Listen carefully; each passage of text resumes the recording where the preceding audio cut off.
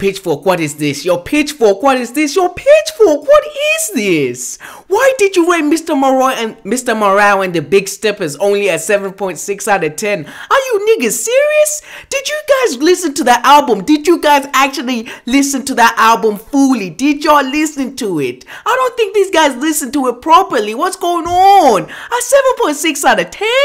Bruh, you can't rate this album anything less than a 9 out of 10. This is a 10 out of 10. It's a masterpiece.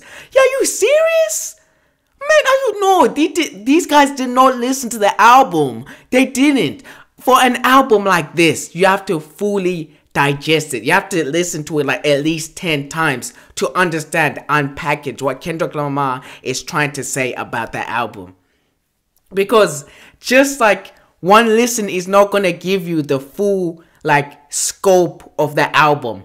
You need at least 10 listens to unpackage what Kendrick Lamar is trying to say in this. This is a very emotional album for Kendrick Lamar. We get to dive deep. We get a 4K scope dive into Kendrick Lamar's psyche, where he tells us what he's going through. He shows us that he's human just like all of us. He's not a king that people praise him to be. He's not this savior, which is why you get a song like Savior, where he talks about he can't save everyone because he's going through the same struggles we are. I'm telling you, the amount of depth and layers in this album is ridiculous. Like, y'all niggas you guys did not listen to this properly. And if you just look at a song like We Cry Together, how you listen to We Cry Together and not automatically give this a 10 out of 10. I don't know what's wrong with you guys. Have you heard a song like We Cry Together?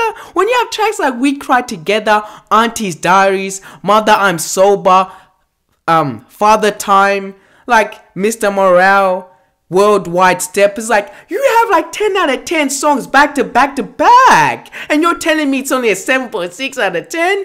No, Pitchfork, no, you're wrong, Pitchfork, you're wrong, listen to it again, you guys, no,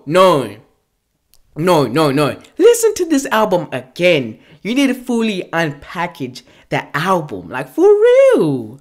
Y'all niggas didn't listen to it properly. Go listen to it properly, please. Man, Pitchfork are out of touch, man. These niggas are out of touch. I knew Pitchfork was out of touch the day they gave Rodeo a 6 out of 10.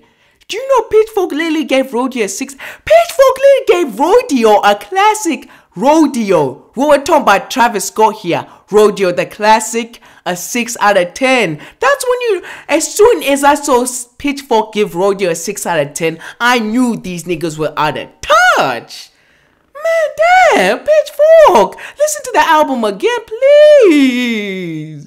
Y'all niggas only listen to it once, I guarantee it. You need to listen to this album at least 10 or 20 times to fully understand what Kendrick Lamar is doing in this album. There's too much depth and layers to this album to only give it a 7.6 out of 10. I'm sorry, what y'all niggas do? This is one of the best albums in hip-hop history. I'm telling you this now.